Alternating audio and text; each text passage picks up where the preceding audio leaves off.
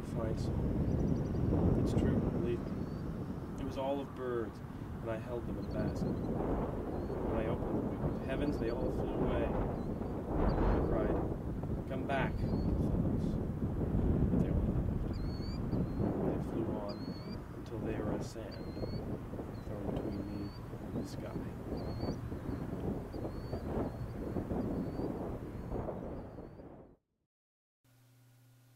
"Think as I think," said a man, "or you are abominably wicked. You are a toad." And after I had thought of it, I said, "I will then be a toad."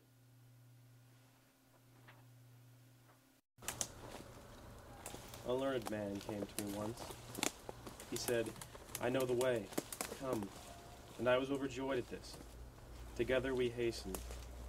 Soon, too soon, were we where my eyes were useless, and I knew not the ways of my feet.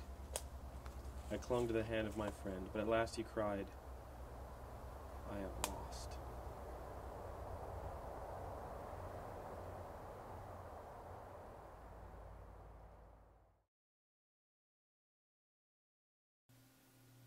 I have heard the sunset song of the birches, a white melody in the silence.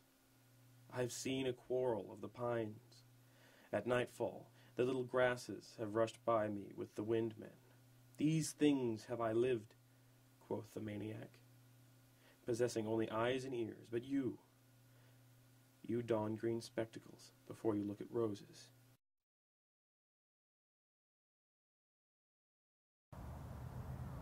I saw a man pursuing the horizon. Round and round they sped. I was disturbed at this.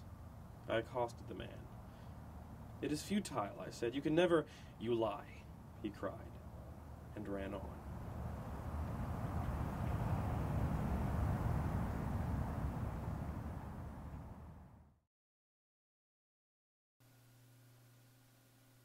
There were many who went in huddled procession.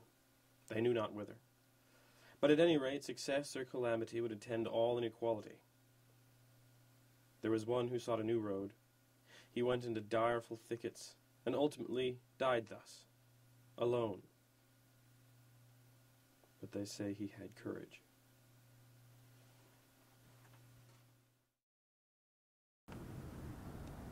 There was set before me a mighty hill, and long days I climbed through regions of snow. When I had before me the summit view, it seemed that my labor had been to see gardens, lying at impossible distances.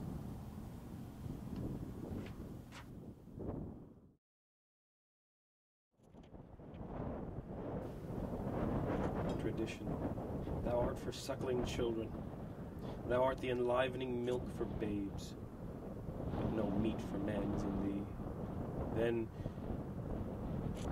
alas, we all are babes.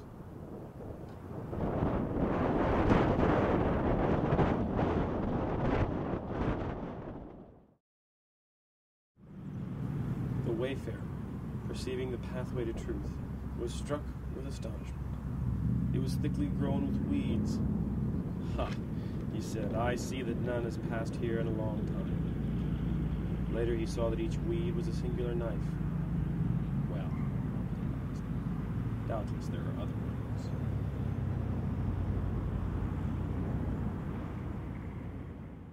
If I should cast off this tattered coat and go free into the mighty sky,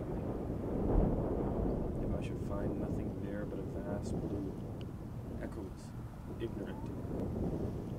What then?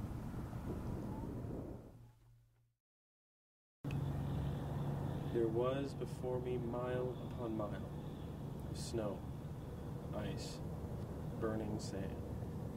And yet I could look beyond all this, to a place of infinite beauty, and I could see the loveliness of her who walked in the shade of the trees. When I gazed, all was lost but this place of beauty in her. When I gazed, and in my gazing desired, then came upon me again, mile upon mile of snow, ice, burning sand.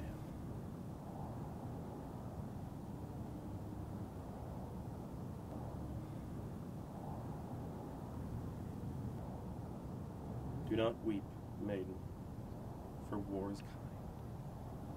Because your lover threw wild hands toward the sky, and the affrighted steed ran on alone, do not weep. War is kind. Hoarse, booming drums of the regiment, little souls who thirst for fight. These men were born to drill and die. The unexplained glory flies above them. Great is the battle god, great and his kingdom, a field where 1,000 corpses lie. Do not weep, babe, for war is kind. Because your father tumbled in the yellow trenches, raged at his breast, gulped and died. Do not weep. War is kind. Swift blazing flag of the regiment, eagle with crest of red and gold, these men were born to drill and die. Point for them the virtue of slaughter, make plain to them the excellence of killing, and a field where 1,000 corpses lie. Mother, whose heart hung humble as a button on the bright, splendid shroud of your son, do not weep. War is kind.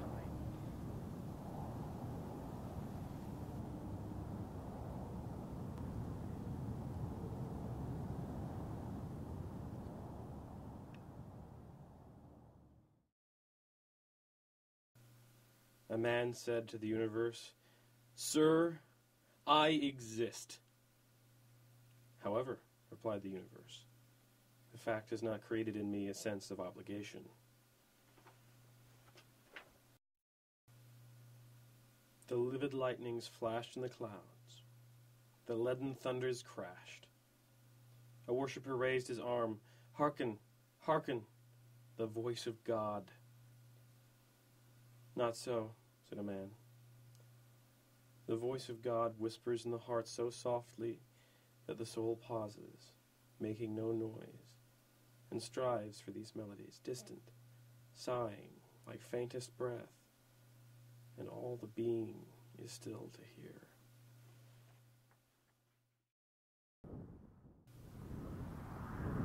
There was a man with tongue of wood who essayed to sing, and in truth it was lamentable. But there was one who heard the clip-clapper of his tongue of wood, and knew what the man wished to sing. And with that, the singer was content.